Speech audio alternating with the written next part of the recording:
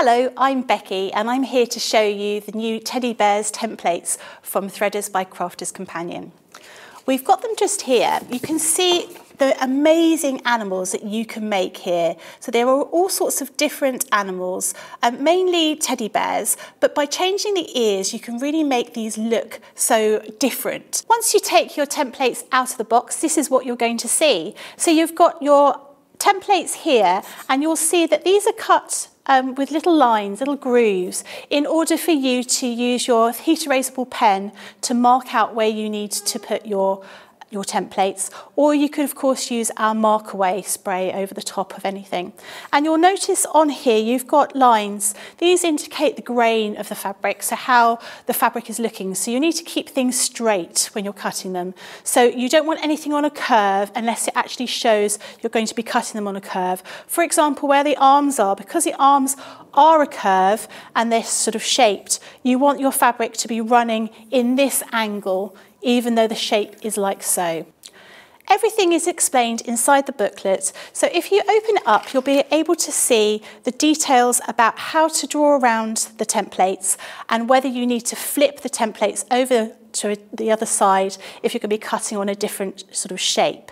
It'll also tell you how many of each you need to cut out, whether you need to cut 1 or 2 out of the outer fabric and whether you need to cut any out of any lining. And it will show you directions of exactly how to put everything together and making it very, very easy for you to follow. So here I've cut out 2 pieces of the arms of the teddy bear, and I've sewn around the edge quite carefully. You've got curves here using a 2mm seam allowance. When you start sewing around, you just need to leave a little gap at the rear of the teddy bear's arm, and that's in order for it to be turned out. What we've done here is we've snipped around the little corners with a pair of scissors, and this allows us to make sure that the corners, the curves of the teddy bear fold nice and flat. So we're going to continue to just trim around the edge. You can of course trim around here, not just doing these little clips into the curves if that's what you want to do. And then once you've done that, you'll need to turn it the right way round and then stuff it. So this is what it would look like when it's been turned around the right way. So you can see here we've got this little opening gap, and this is where we're going to stuff some of our teddy bear's insides. So you can use any kind of stuffing that you might have. You might have stuffing that you use for teddy bears, which is animals, or you might be using some wadding, or even, and you can use little pieces of offcuts of fabric. But we're using proper toy stuffing here. And so I'm just going to be stuffing them in with my finger, and we want to make sure that these are done quite firmly. So when you're stuffing these, you might want to use a chopstick or a pen just to push all of the wadding, all of the padding deep inside of the little teddy bear's arm. And once you've finished it, it will look like this, nice and plump. Don't make them too full and too hard, because you want them to be nice and cuddly. And then once you finish that, you will then stitch around and put this gap filled in. So your teddy bear arm will look like this. So this is the top of the arm, and I've made that a little bit flatter because when we attach it to the body, it's a little bit easier when it goes through the little button where you've got the joint, and a little bit fatter down here by the arm. The next stage we're going to do is looking at the teddy bear's legs. So the teddy bear's legs work in a very similar way. So I've cut these out and I've stitched around this side, which is the back of the leg. I've left a gap here, and then I've stitched around here as well, and this is the foot. But you're not going to stitch this part of the bottom of the foot because you want that to have an extra little piece, so you make a little flat foot for the teddy bear to stand on. So what you would do here is would trim or cut around the corners again, just as we did with the teddy bear's arm. So if I snip these around, you want to be careful that you don't snip right to the stitching. You just want to snip around the edge, like so. And then once you've done that, you're going to get the teddy bear's foot. So this is what this looks like. And we're going to place that in here. So we would fold this in half So you get a little point here, a little fold here, and then we'll hold the teddy bear's leg and we would attach that just here. And then you go all the way around the edge, attaching the foot to the leg. You'll need to pin this, and this is where your quilting clips are really useful. So you can just clamp these together, and then that will hold the teddy bear's arms, or teddy bear's feet, together, like so. And then you'll stitch around the edge, again using your 2mm sewing allowance around the edge, until the foot looks like this. So you can see I've stitched all the way around the edge, and I've given it a little bit of a trim. And then this is ready to turn out. So we're going to fold back from here, and then we would turn the teddy bear's foot and leg out. So when you're turning these things, they're quite useful to be, again, using a chopstick or perhaps a knitting needle, just to sort of poke out all the edges. Do be careful when you're doing this, not to sort of puncture the stitching. So you want to be quite careful, quite gentle when you're doing this. But you just want to make sure that you're sort of pushing your finger against the stitching, just to make sure it's a nice smooth seam. And then you'll find that your teddy bear's body and all their arms, once you start stuffing them, they'll all have a nice shape to them anyway. So we turn that one round. You can see it's beginning to look more like a foot and a leg now. And then in some of the samples we've got here, we've used fabric, different colour fabric for the feet, which you can of course do. When you're making your teddy bear, you might want different shades of colour or patterned fabric on the feet. So you can see how that now looks. That's a proper foot. And then we've stuffed that with our filling, and that's how it would look once it's been stuffed. The teddy bear's face, you have two pieces. This is the front, and this is the back of the head of the teddy bear. We're going to stitch along, again with your 2mm stitch length, around this part and also around this part. And these make the front and the back of the teddy bear's face when we put them together. So we're going to take the face first of all, and we're going to turn it the right way round and just pop out this little bit here, which would be where we're going to place the nose.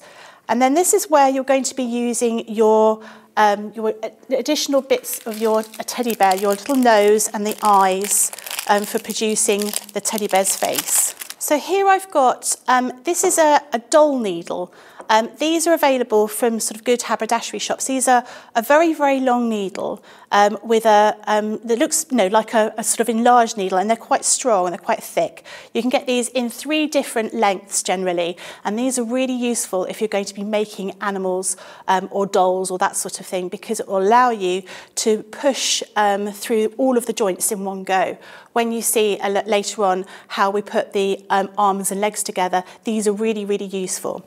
You can use other things to make a hole in this, but these are really going to be useful for you to have anyway. So I'm going to find where the point of the nose is. So I think it's around about here, and I'm going to use this needle to make a little hole. So I'm not making the hole exactly in the stitching, in the seam. I'm just going to make it to one side. And this is where I'm going to place the teddy bear's nose. So I'm going to give it a little bit of a cut here, just to make a little hole. And then I'm going to take my teddy bear nose. They look like this. They're a little shaped, almost like a triangle here, and they have a little screw in the back. And that's what goes inside the teddy bear's face, and then we've got a little clip that goes on the back of this. So these are safety noses, so it does mean that once you put them on, they're not going to move. So that means when you give this little toy to a child, they're not going to be able to pull any of these buttons or things out of it. So I'm going to place that nose just there, and you can see how that's poked through at the back. And I'm going to use one of these little clips to clip onto the back, push it down hard, and then that will hold the little nose in place just here. And then I need to place the eyes on the teddy bear's face. So I'm just going to measure from either side about 3/4 of an inch from either side of the main seam here. So I'm going to use my heat erasable pen, and I'm just going to place a little mark here and a little mark here. And again, I'm going to take my needle and I'm going to just make a little hole here, lift that up, and then I'm going to trim a couple of stitches away, just a tiny little hole. You don't want to make it too big. And then I'm going to take my eyes. The eyes just look very similar to the nose, but these are completely round, and we're going to place them through the teddy bear's face exactly the same way. So if I just pop that through here, might need to make that hole a little bit bigger. You don't want to rush this part because you do want to make sure that you're being accurate and you're not going to rip or damage any of the fabric. And obviously you want to make sure you've got the eyes in exactly the right place. So pop it through like this. And then again, using one of these little, almost like a washer that goes on the back of here. I'm going to push that in. Push it down, and then that secures the eye there, and then we're going to do the same on the other side. There we go. So you can see now your little face of your teddy bear is beginning to take shape. Then we need to take the ears. So the ears are cut out like this, and we're doing them in exactly the same way. We are sewing with a 2mm stitch length around the outside, and then as before, we're just either trimming around the edge here to make this edge a little bit thinner, or we can snip into this so the curves work a little bit better. And then we turn the little ear out this way. So I'm going to do it with this one. And then we need to sort of sandwich everything together to create the teddy bear's head. So you do this in exactly the same way, no matter what animal you're going to be doing. If you're going to be using different animal ear shapes, but they're all made in exactly the same way. So you can see the ears look like so. So we're then going to take the teddy bear's face, and we're going to choose where we're going to pop the ears. I found that they look best just in line with the eyes, possibly about 1 inch away from the centre seam. And we are going to pin those just in place. And then that one, just so. So now we're ready to attach the back of the teddy bear's face, the teddy bear's head. So we're going to be turning this the right way round and just smoothing around on the seams, as so, and we're going to place it right sides together. So we're going to cover up the teddy bear's face with the back of his head, and then we're going to stitch around here until we've finished covering up the teddy bear's head. So I'm going to take it to the machine. Now I'm using, on my sewing machine here, I've got a slightly different foot. I've got a little foot that has a little edge to it, which makes me keep to my 1/4 of an inch seam allowance. And I found this really, really useful, particularly when you're making dolls or clothes, because you're working on very small items. And this just makes sure that you can spend a little bit of time keeping everything nice and close and still together. So you're keeping your seam allowance at exactly 1/4 of an inch going all the way around.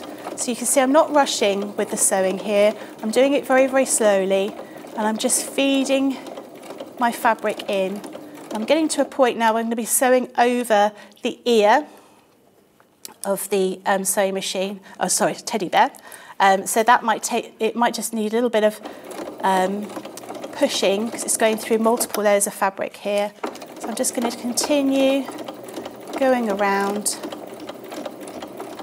just slowly and just gently feeding it Don't rush this bit. You want your teddy bear to look correct. You can, with a lot of the stuffing that you're going to be doing, you can, if you have not sort of sewn it quite correctly, you'll be able to hide quite a few things with the way that you're going to be sort of stuffing it. So you can sort of move the stuffing in different places. But obviously, if you're going to be giving these to a child, the child's going to be giving them lots of hugs, lots of love. So you want to make sure that they look correct no matter how the stuffing is going to be sitting on them. So I'll just make sure that that point here matches up, continuing with my seam allowance, and I'm going to do a couple of little back stitches at the very end here just to secure it all together. So now I'm at the stage where I'm going to turn it round the right way. And again, you can snip around the edges of these seams as well, where you've got these curves. But if we turn the teddy bear the right way round, his ears are all secured in place. And now he's ready for some stuffing. So again, using the stuffing that you've got for the rest of your teddy bear, just by taking a small piece first of all, and you're going to start by stuffing into the nose. And that's the area you're going to concentrate on first of all. So you're going to work from the nose all the way around and then finish towards the back of the head. So I'll put a few more bits of stuffing in there so you can see it coming alive. Not literally, but you can see it taking shape. And then obviously it's up to you how much you stuff your teddy bear, but you do want to make sure that you've got plenty of stuffing in there. Not too much so it's hard, but so it's nice and soft. And obviously different stuffing, toy stuffing that you get will have different properties. Some of them will be a lot more sort of rigid when you stuff your animal, and others will be much softer. So you can see here, I've done that very quickly. Again, I would use maybe a chopstick or something like that, just to sort of push all the padding in. And you can see how that little teddy is looking now, and we're ready to start working on the body. This is his bottom, this bit here, and this is the rest of his body. So, like this. So we've sewn across around one side, and then we've sewn over here, and we've left a little gap because we're going to put the rest of the body together. So these are two pieces of fabric exactly the same on each side. So this sort of makes the tummy, and this will make the bottom. So we're going to put these together like so. So again, snipping around the edge of your seams or snipping into them is quite useful, but I'm going to turn it around the other way, and I'm going to give it just a rub with my fingers. And I'm going to do the same with this one. It just helps flatten out the seams a little bit for you, like so. And we're going to put right sides together.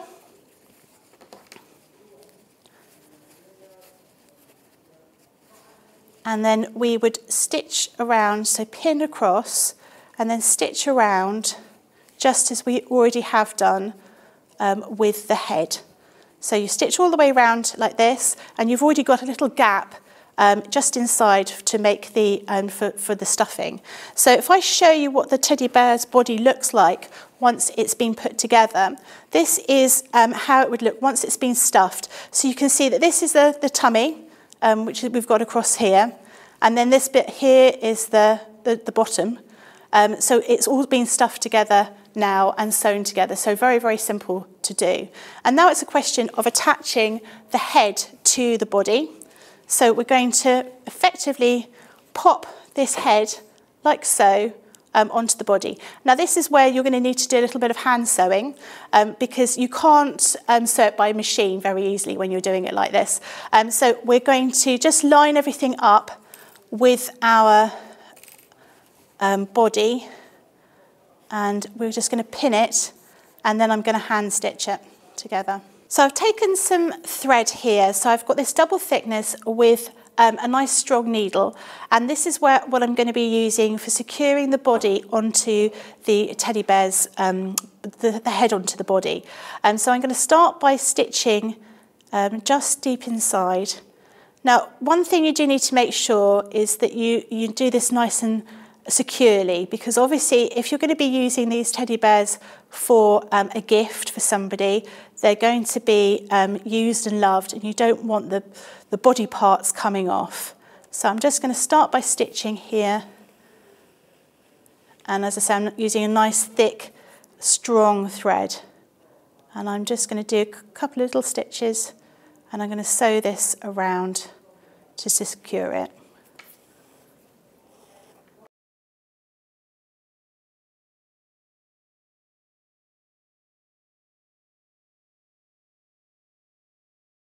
So you can see now I've stitched all the way around the body and the head to secure them together. You might want to go over a couple of times if you're going to be giving it to a child that's going to be playing around with it a lot.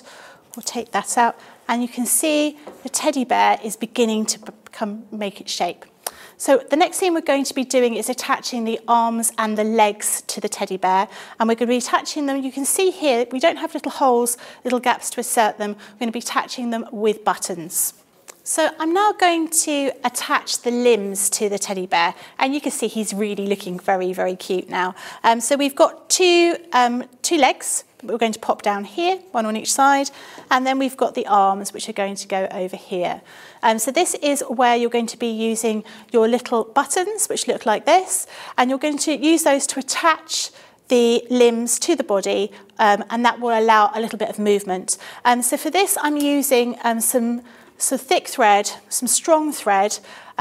If you have upholstery thread, that's even better. I'm using some ordinary polyester thread, but it's nice and strong. And I'm using this large needle, which I talked about before, which is a doll making needle. And so I'm going to start with the arms, and I'm just going to place them where I want them to be. And I'm going to pop the button just where I need it to go. So I'm going to put everything just there. So first of all, I'm going to start just with my needle, and I'm just going to sew a couple of times through here to secure the thread before I put everything together. So I'm just going to do that a couple of times here. So these are a nice thick, strong needle, and then we just need to, I'm going to pop that through the arm of the teddy bear and then through the button, like so. And we're going to go through a couple of times just to secure it. So it's just like sewing a button on a normal item of clothing. Just pulling it through, going down and securing it. I'm going to do that a few times to secure the joints to the body. And exactly the same way, we're going to sew the other leg onto the teddy. So here we have our teddy all finished and ready to dress, made with the Threaders teddy bear template.